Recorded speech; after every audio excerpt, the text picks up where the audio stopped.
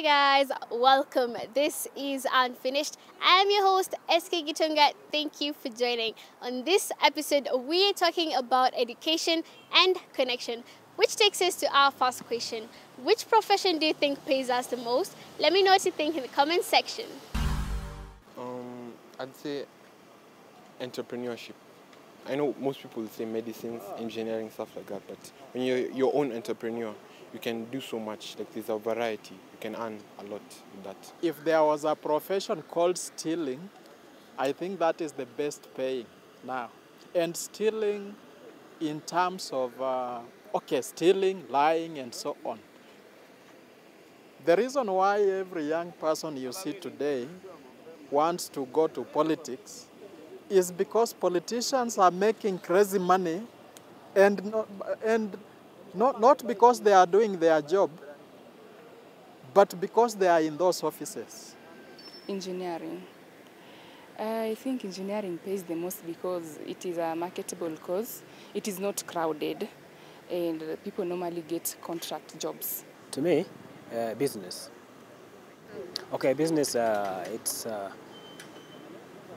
It exposes people or the students to a world of economy. They interact with the economy, and they can learn how to manage their. If they get anything from, maybe they have money. Okay, they can have idea of doing their own business. They can have knowledge of management. They can manage their own funds. Okay, yeah. It has to be financial engineering, but politics is a close second. It's where the money is at, man. It's where the money is at.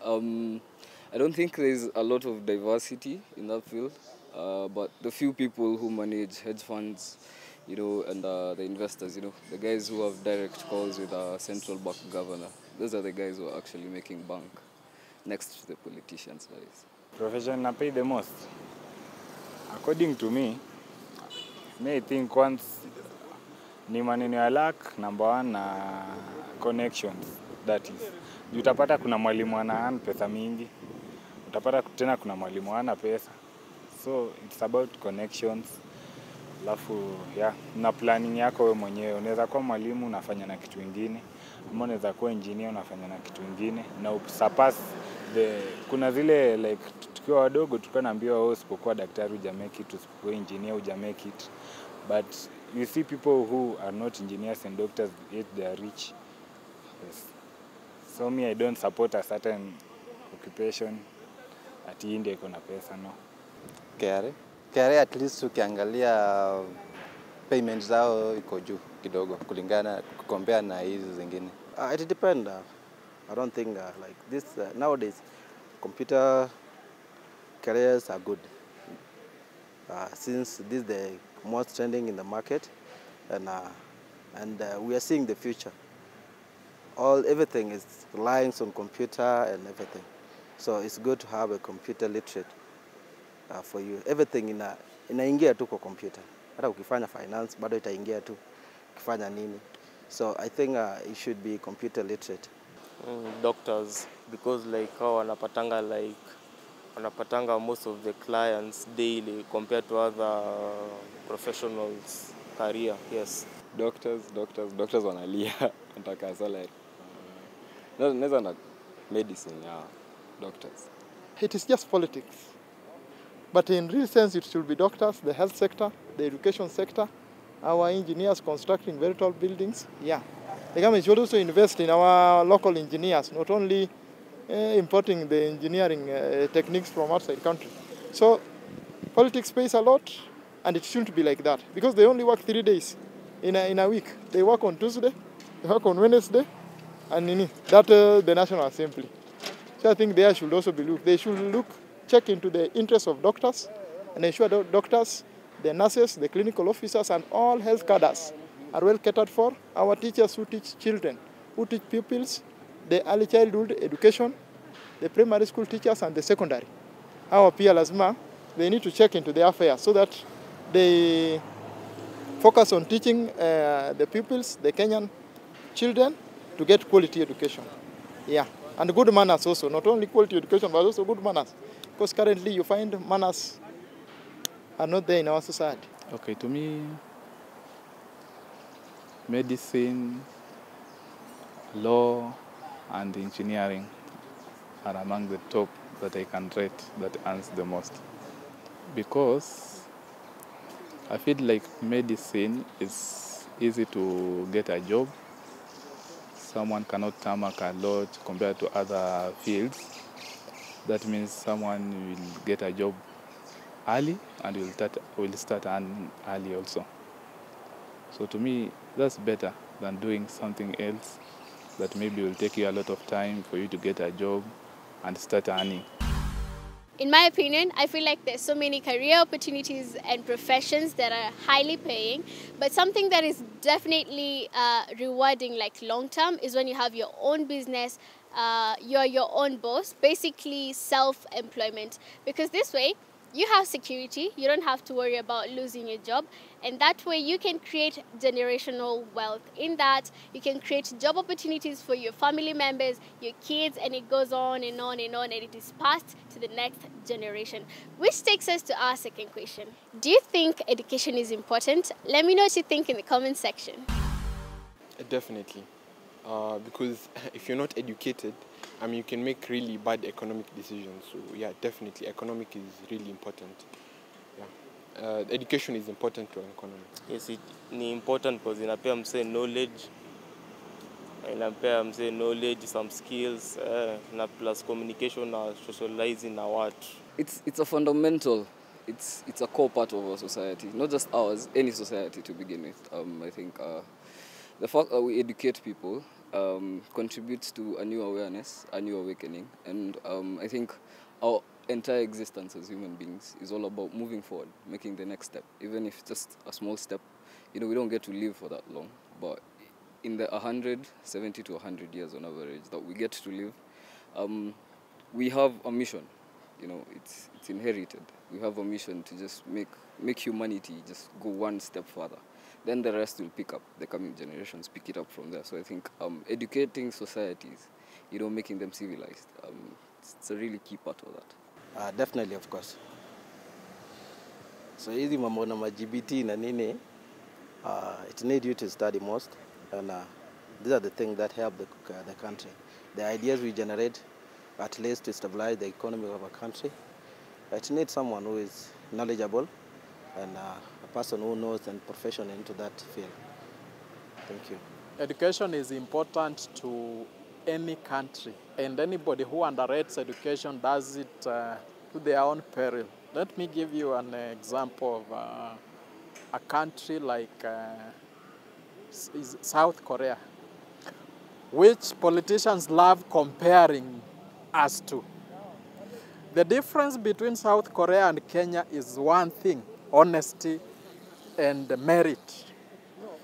In South Korea, they put people in office because they are qualified, because they are honest, and because they are willing to do that job for which they are employed to do. And because they take action against vices such as corruption. Here, when you steal, you get more votes, you get a bigger appointment. So what happens? The children who are growing up today, let me call them the TikTok generation. Today you listen to kids, no, not kids, of course they are grown-ups with IDs and so on.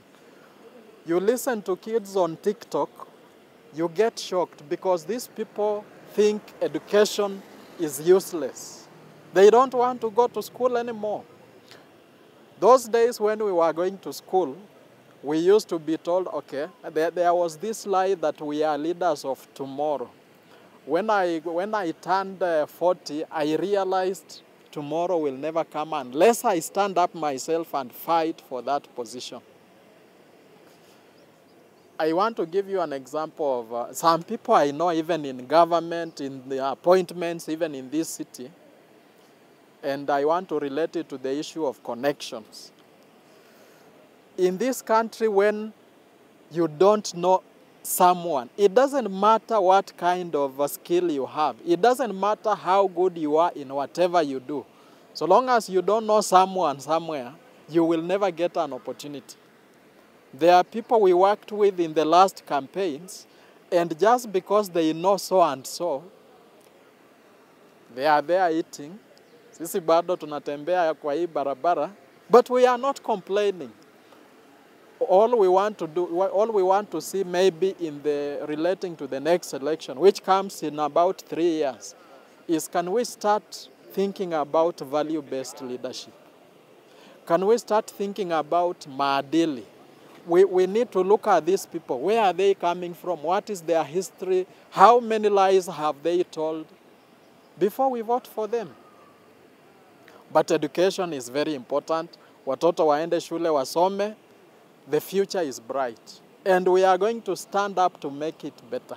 Okay, education is good for country's economy because let me say it was there before. Now it's good. But if I can say, most of the people are successful but without education. Most. And that's what's happening today now.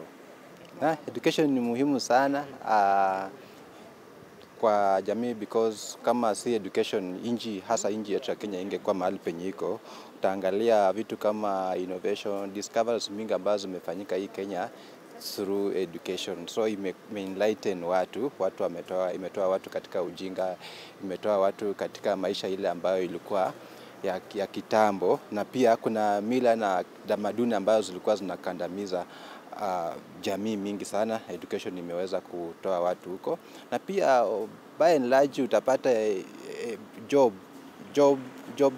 industry ama employment mingi watu wana consider education. Kwa hivyo education ni muhimu sana. Impacts of education provide good morals. Educations provide professions with good skills, which facilitates, or rather can also produce a lot. Also inachangia mingi sana to the economic progress. So education is something which will not be compromised. It should be something which will be looked on by the government and investment, and ensure that those schools which consume also a lot of government resources must also be well audited, so that the government takes this money to the right school and know the number of pupils and students, so that the funding goes direct to what it's supposed to do. Yeah, so education is something very vital and should not be compromised. Okay, education is good for a country, that's obvious. It will reduce the illiterate rate, and as we know, a country that has high illiteracy cannot go far, or cannot be secure. In terms of security, a country that is made up of more illiterate people, we will have a lot of crime cases such as theft and other ones related. But through education, we can avoid such cases. Yeah, education is very much important to a country. Speaking from my side, kuna vitu zenye bila education you can't explain. Number one, bila education you can't explain some things. So we need education, number one. Number two, kitu ingine yenye education inasaidia ni the fact that, you know, as a country, kuna vile net worth yetu inakuanga based on the things that we are doing, the projects that we are having. Tunanielewa. And being that there was no education and there was no way of people gaining knowledge, kuna vitu hazingekuwa zina happen. I do think that education is very important because, first of all, it helps you acquire knowledge and skills that help you get a job. So basically, employment. Another thing is problem solving. Let's take, for instance, the case that we had, floods happening all over. It's only people with specific information, specific skills that would help us understand the drainage system and help us know how to avoid such calamities in the future. And lastly, it helps us eradicate poverty. In this way, you get to learn about financial literacy. You know how to use your money, how to save your money, and how to invest. Let's take a short break. We'll be back with 2 more questions.